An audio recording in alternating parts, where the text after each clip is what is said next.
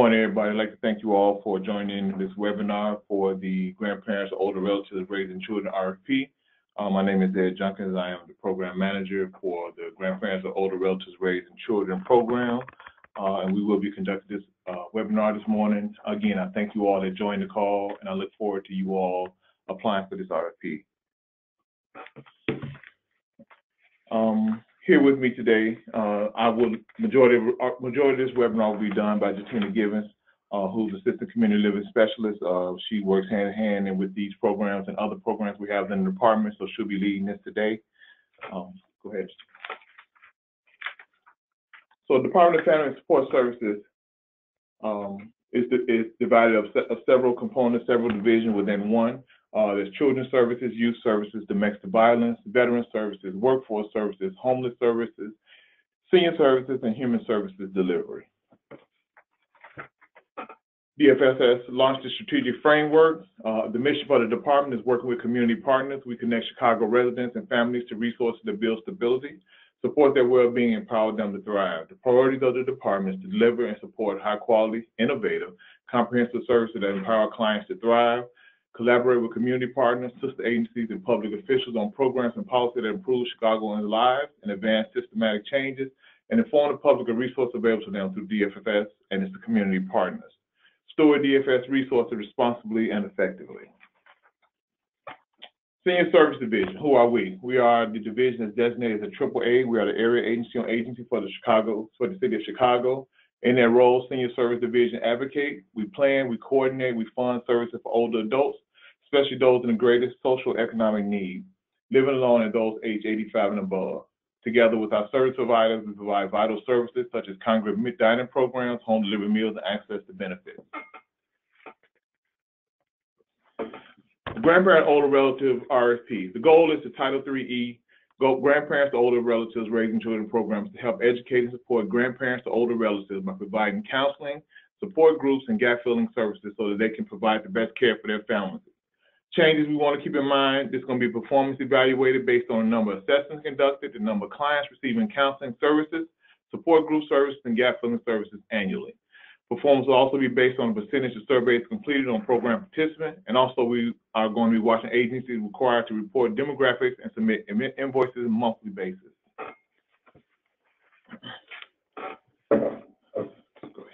GORRC services provide support, education, and training to grandparents or older relatives through individual or group counseling, support groups, and gap-filling services to purchase a limited supply of goods and services. GORRC services also offer a temporary break from caregiving by placing the minor child or children in a safe environment such as day camps, summer camps, after-school programming, or tutoring. Many of the caregivers themselves are older individuals with the greatest economic and social needs. Using GORRC services support strengthens the ability of caregivers to continue to provide care for the minor child or children, increases the confidence of the grandparent or older relative, reduces unwelcomed feelings, resentment, grief, and overwhelming exhaustion for the caregiver. GORRC services specifically target grandparents or relatives ages 55 or older who live in poverty, are a minority, live alone, who are frail and or have limited English proficiency, or those who are over age 75. Services are also targeted to caregivers of persons with intellectual or developmental disabilities. The program provides assistance to caregivers regardless of economic status. DFSS Senior Services Division receives a referral for GORRC services through the Information and Assistance Unit. DFSS processes, categorizes the referral, and forwards via email and or fax to the selected respondent. The selected respondent will contact the client or caregiver to initiate, coordinate, and conduct the GORRC assessment. The selected respondent will determine eligibility, type of services needed, individual/group counseling, support groups, and or gap-filling services, and make all arrangements for the delivery of the services. And that is the GORRC referral process. And also, it's not here reflected here, and I apologize for that, but you also, as the selected agency, will also be able to do self-referrals. So you identify clients in your community area, wherever they may be from, you also have the ability to self-refer those clients back into the department. So just don't think you're limited by the referrals that we send out to you. GORRC assessment services. In order for an assessment to be conducted by the selected respondent, the client must meet the age requirement of the program, live with the child, who should not be more than 18 years of age or who is between 19 to 59 years of age, who has a severe disability, be the primary caregiver of the child, and have a legal relationship to the child, such as legal custody or guardianship. Intake procedures will be established by the selected respondent to include an interview with a staff member specifically trained and supervised in intake. The caregiver assessment to use must be approved by DFSS and should include the following goals.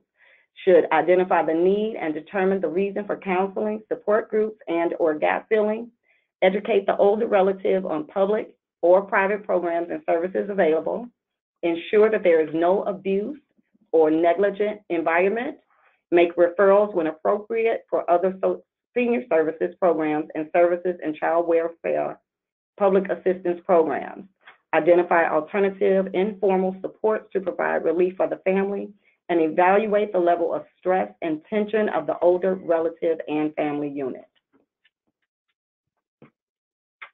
Counseling and support group service requirements. The purpose of individual or group grandparent or older relative counseling and training is to provide caregivers with opportunities to acquire knowledge and skills to help them adjust to their new role. For individual or group grandparent or older relative counseling, group lectures, classes, workshops, telephonic, and Skype conferences are acceptable. Support groups for grandparents or older relative caregivers emphasize coping strategies, peer support, resources, education, access to services, and offer opportunities to socialize. Topics may include parenting a second time around, providing education and practical experiences on financial matters, housing, legal matters, making decisions, health, child care, moving through resentment and grief, enrichment programs, and challenging family situations. Participants in support groups must receive educational materials such as brochures, handouts, PDFs, etc., on topics related to parenting and family issues. Support groups may be held at designated DFSS senior center locations or other locations which are accessible. Child care must be available upon request. Gap filling services, service requirements. Gap filling funds may be utilized to purchase a limited supply of goods and services that complement the care provided by the older relative, when all other resources for such goods and services have been exhausted. Gap filling funds can be utilized for necessities including, but not limited to, purchase of clothing and uniforms, school fees and supplies, other necessities, transportation and food, day camps, summer camps, after school programming and tutoring, purchase of furniture to ensure a safe living environment, that is bedding, beds, desks for the underage dependent, one-time assistance for payment of rent, mortgage, security deposit, or utilities in the event of threatened eviction or shutoff, legal assistance for guardianship and adoption, eyeglasses, medical co-pays, durable medical equipment. Gap filling funds cannot be utilized for, including but not limited to, cash assistance or travel assistance, legal assistance for criminal, felony, and/or misdemeanor representation, civil litigation, previously paid expenses, purchase of food supplies for an event, raffle prizes, or pay for trips or activities for the senior or children to attend together. And just so you know, there's a more extensive list attached to the RFP that details a little bit more. This is just a condensed version of what's available under gap filling. Reimbursement criteria for gap filling services. Selected respondent must initially pay for goods and services until reimbursement is received. Fiscal procedures to account for every expenditure and receipt of supplemental gap filling payments are required. selected respondent must document staff follow-up to determine if the item or service has been received and met the client's need. Older relatives or family may receive up to $1,000 per child of appropriate goods or services each fiscal year through gap-filling funds.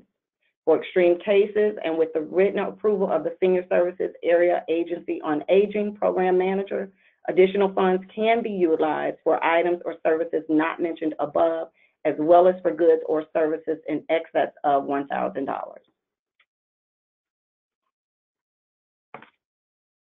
Performance measure. How are we going to determine the success of this program? 80% of the clients who respond to the satisfaction surveys report that the GORRC services have allowed them to feel less overwhelmed.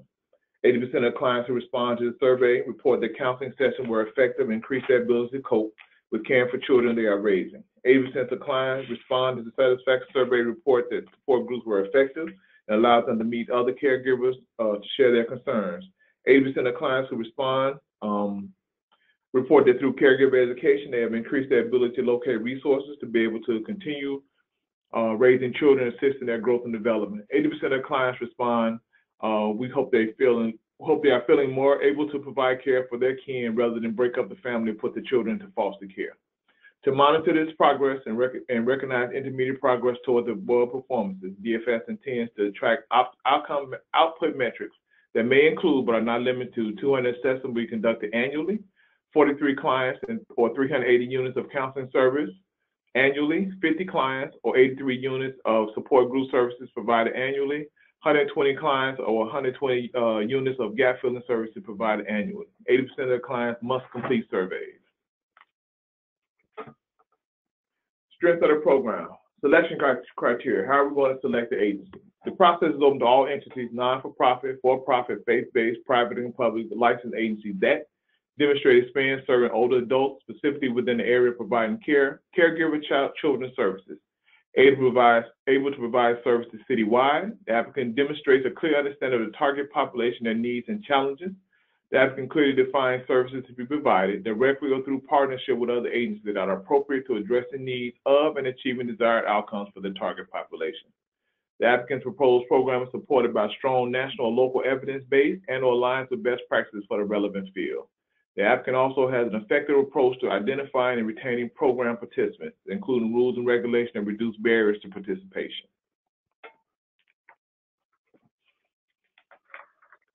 The applicant demonstrates the evidence of a strong past performance against desired outcome goals and performance metrics and other notable accomplishments. If no prior experience is available, the applicant should provide a clear rationale for its ability to execute against the program and achieve desired outcomes. The applicant has relevant staff, systems, and processes needed to collect key participant and performance data and evaluate and manage performances. The applicant also has the experience to using data to inform and improve its services or practices. Reasonable cost, budget justification, and leverage of funds. The applicant demonstrates reasonable implementation costs and funding requests relative to its financial and human resources. The proposed budget supports the proposed scope of work or work plan. Overall, the applicant is fiscally sound as evidenced by the financial history and record of the organization, as well as audited financial statements or the equivalent from the current fiscal year. The applicant proposes a reasonable cost per person or per unit given the nature of the services provided and provides justification for the level of funding requested. The applicant leverages other non-city funds to support total program and administrative costs, that is state, federal, foundation, corporate, and individual donations. When is the RFP proposal due? The application deadline is August 6, 2019 at 12 noon. Again, that's August 6, 2019 at 12 noon. You have until that day to get your completed proposal into the system. And I truly hope that each individual agency on this call today will submit an application for this much needed services for the residents of Chicago. If anybody have any questions, take a brief moment for you all to ask any questions you may not have at this time.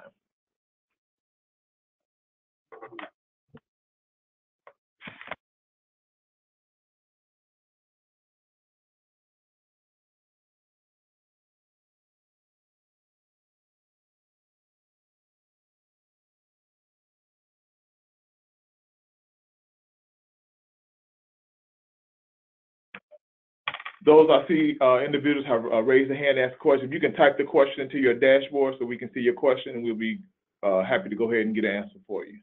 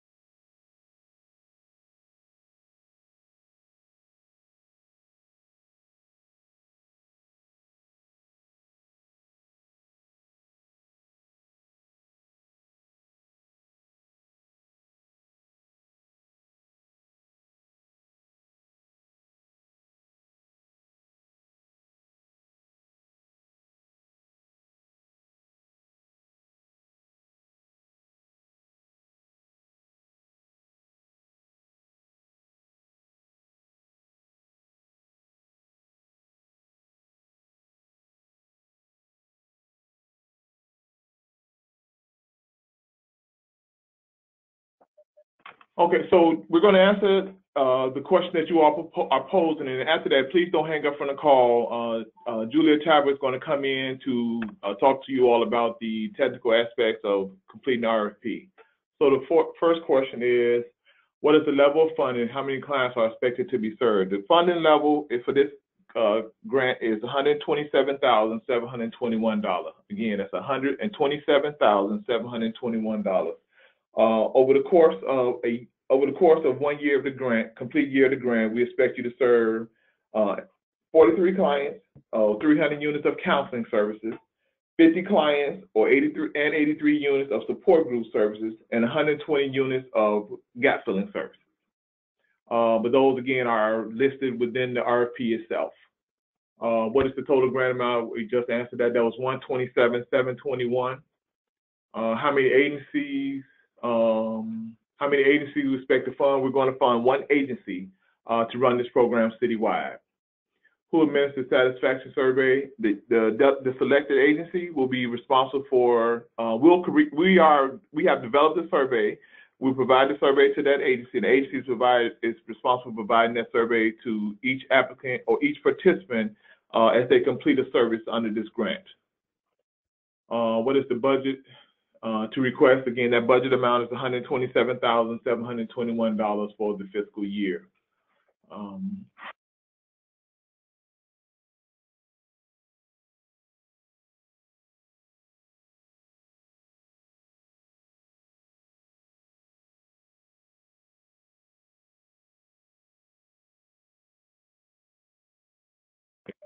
So you can't. So the GRG program is broke up to three components. There's a counseling component, and there's $23,000 under the counseling component. There's $10,000 under the support group, and then the gap filling is $94,721. So that brings the total funding level to $127,721. You must submit a proposal for the entire program. You cannot select certain elements of the program to apply for. It's all in, everything grant. Good one. Will applicant receive a copy of the presentation? Yes, a copy of the presentation will be available at the conclusion of this webinar. Is the program currently operating? Is there an existing pool of participants? So the program is not operating, and so that's why we need to get this program out, and we need to get it up and running, and that's why we're looking for a very strong agency that can pretty much hit the ground ready to go from day one, because this program has not been available for the last year, and so we need to get this going again. Well, so we anticipate awarding this grant and starting by October 1st at the latest date. So we are going to at least push this through as fast as possible. We may be able to get some part of this fiscal year in. I can't guarantee that, but definitely it'll be available to go October 1st. But we're attempting to get some part of this current fiscal year of this program up and running.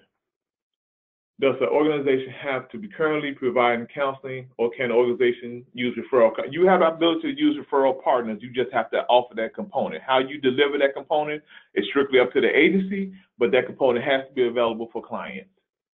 Are we going to receive a copy of these slides? Again, this entire webinar presentation will be available at the conclusion of the webinar. Are the funds for rescue services in addition to, so the grandparent or older, the question is, are funds for rescue services in addition to the $127,700? So our grandparent or older relative does not contain a direct respite component. However, there are certain categories of respite that we will be allowed to be used under the gap filling component. So we don't have a respite component, but there are certain elements that, like daycare services, day camps, summer camps, we consider those to be type of respite services, and we will allow those expenditures to be done under the gap filling component. Do you have an assessment to determine if the older adult or qualifies for services? We will provide your agency, the agency selected will be provided with a assessment tool for the program. What constitutes a disability? A disability is constituted, hold on one second, let me pull that up for you. It's generally an old adult age 19 to 59 with severe mental or health disabilities, neurological, other disabilities that constitute a disability. Next question is, so only one agency will be selected for, that is correct, one agency will be selected to run this grant citywide. What is direction? The grant is 1 year. Our year runs October 1st to September 30th. So again, October 1st to September 30th is the fiscal year. So we are trying to get this grant up in this current fiscal year, but definitely full on for the next fiscal year beginning October 1st. Are you posting these questions? These questions will be available, as well as the PowerPoint will be available at the conclusion of this webinar. Next question is, does the family have to be in a legal guardianship situation? Most times this does not occur in Black and brown communities.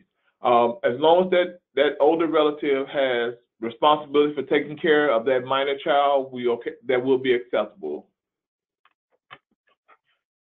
And again, thank you all. Those are some great questions, absolutely great questions. And I'm going to turn this over to Julia Talbot, who will go over the other technical aspects of this grant.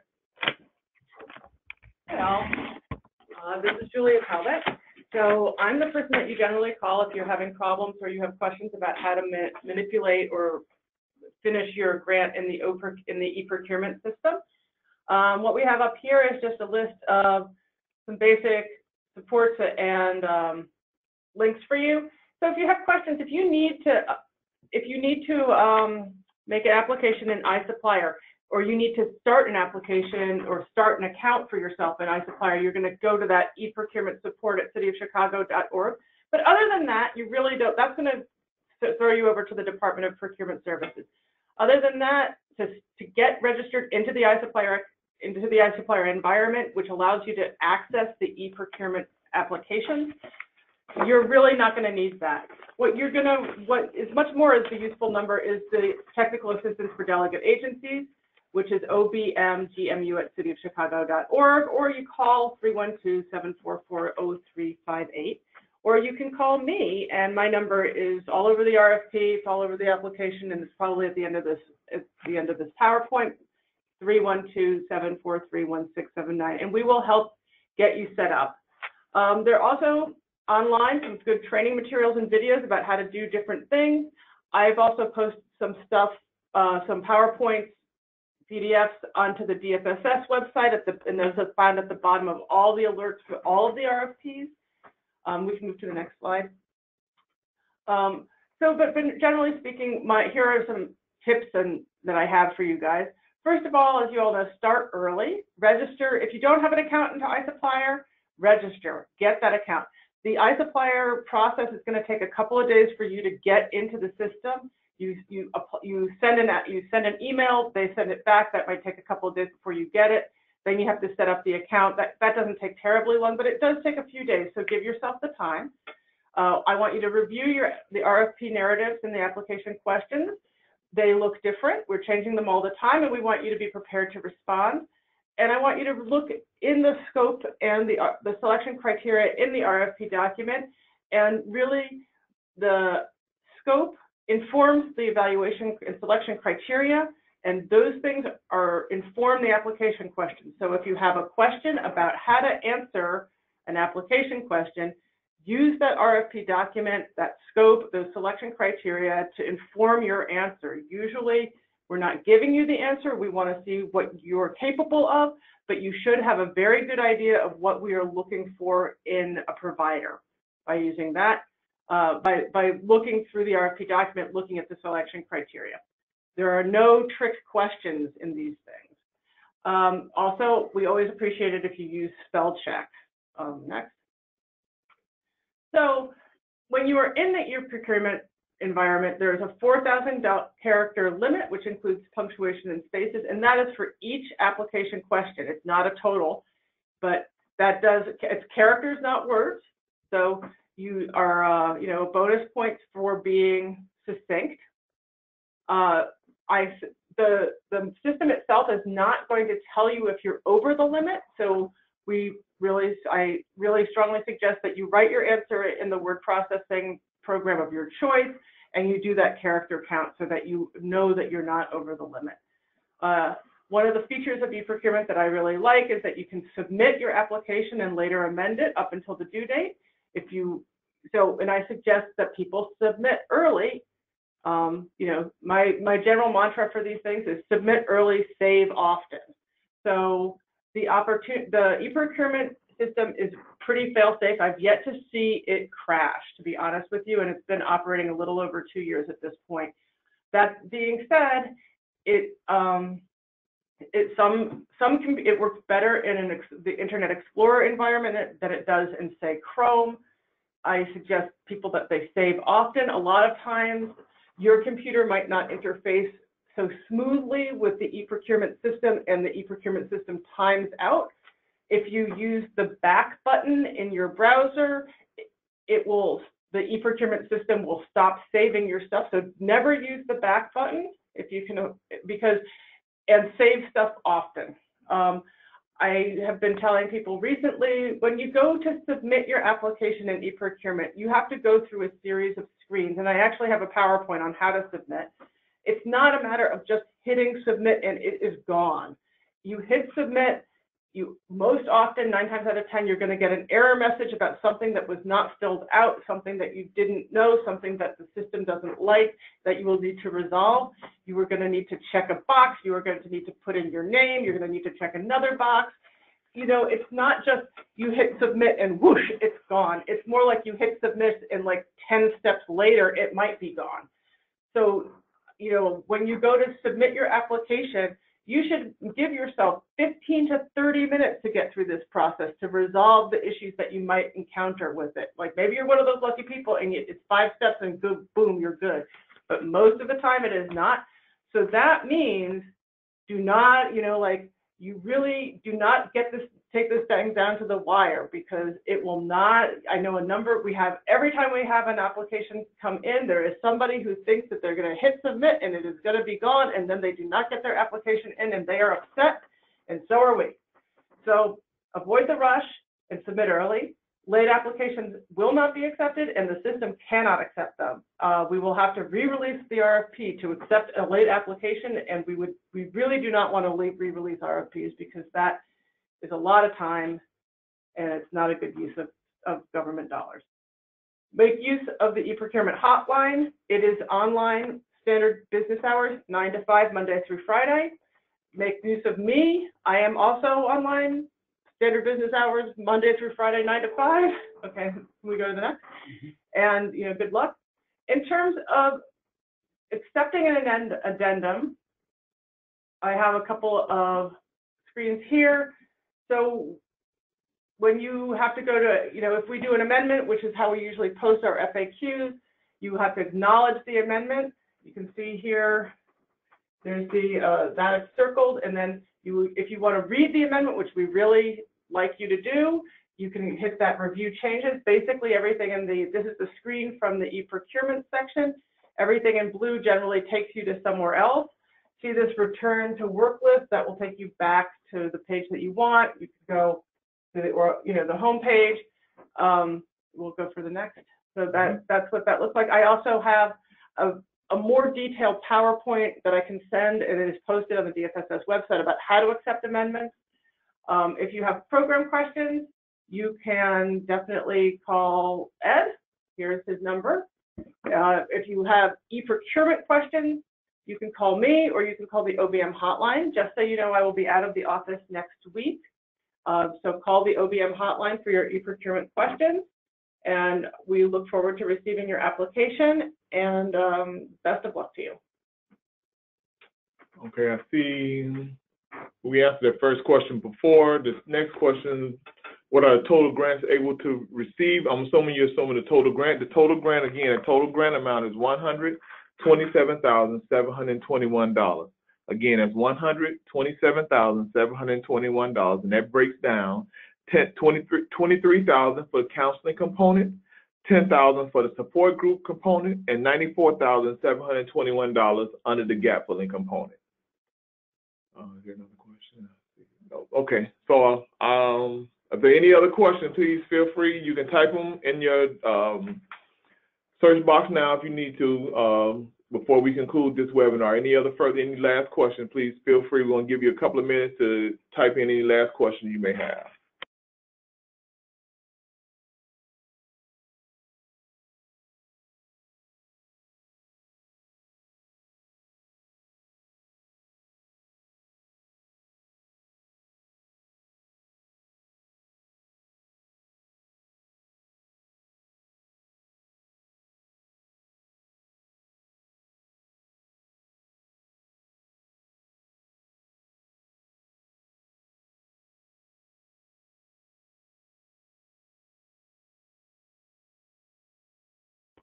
So the question is, do the administrative funds go under the gap filling services? When you complete your budget, you'll be completing a line item budget, and all your, whatever your administrative costs and all the other costs must fit under your line item budget. There would not be a separate line for administrative costs. So you need to think about all that when you're applying for this RFP.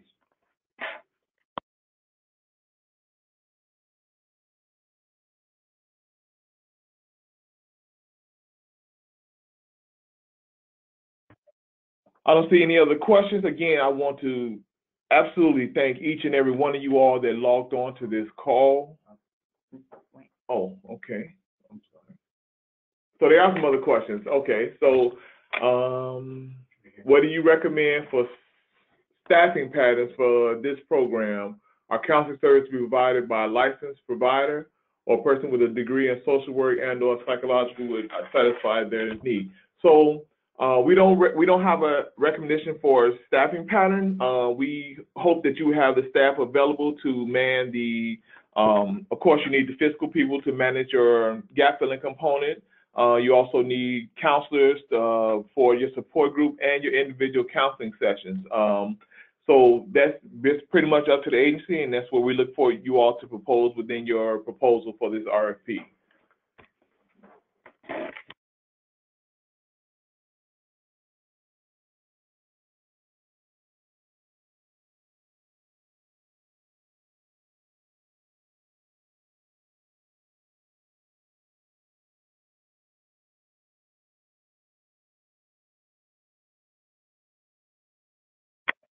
So there seems to be a group of questions concerning the amount. So the program budget amount total is $127,721. So when I say there's $23,000 available for counseling, that means the agency will be reimbursed up to no more than up to $23,000 for counseling services, whether that's individual counseling or group sessions. Whatever your billable amount is, you cannot exceed that $23,000. Support groups. That's $10,000 for support groups. So that means that the agency that's selected can build the department up to $10,000 for group settings, for group counseling.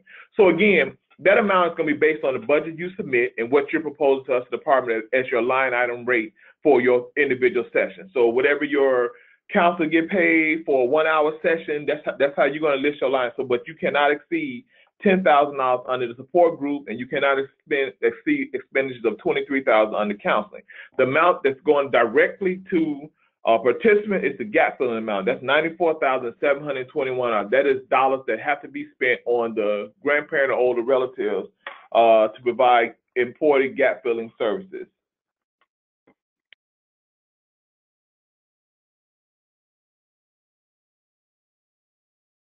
And again, the gap filling component is a reimbursable, well, all of this is a reimbursable program. There, you will not receive any funds upfront in this grant. All funds are reimbursable to the agency. So you should be able to financially carry this program until your reimbursement comes in from the city. Next question. I'm looking at what is the definition of support, of the support category? Support groups. So that category, so the question is, what is the definition of the support category? I'm assuming you're saying the support groups. So let's have a support groups. And whether you have it at your facility, whether you host it at some of our DFS senior centers, which I think would be a great opportunity to capture those centers, those things that are coming to our senior centers. It's just a support group. That's what that is. Grandparents, older relatives coming in to meet each other, to talk, to sit around, to share thoughts and information. That's what support group is. It sounds like, where am I missing? Client received. So the question is, does that mean the client received the $20,000? That's $20,000. Again, those are not client funds. The client direct funds to the client is the gap filling funds of $94,721. Covers the services only, not staff or admin costs. Again, staff and administration costs, all those are built. You're gonna have to build those costs into your unit rate when you're on your budget. So your budget will be a unit rate budget, and you're going to propose to us how all your costs must be built into that unit rate. Sounds like the grant. Is there? Yes, this is federally funded. This program is funded under the Old American Act, so it is federal funding. Should we then understand that we have $33,000 for staff and other expenses, given that the $94,000 is exclusive for? So again, so I see your question. So yeah, so that $33,000 is going to be reimbursable to staff, because that's going to be your staff time that are going to provide the counseling and support group. So yeah, that would be staff time for your counselors agency. So that would be what the $33,000 is for. Because yes, so again, the $94,721 is exclusively for gap filling services. Do I see any other questions? Okay, I think I answered all the questions. Again, these are some great questions. I appreciate you all for being on this call. I hope each and every one of you all submit a proposal for this RFP. We are looking for this program to be revived and to thrive in the city of Chicago. Again, thank you all. I look forward to seeing you all's proposals. Have a great day.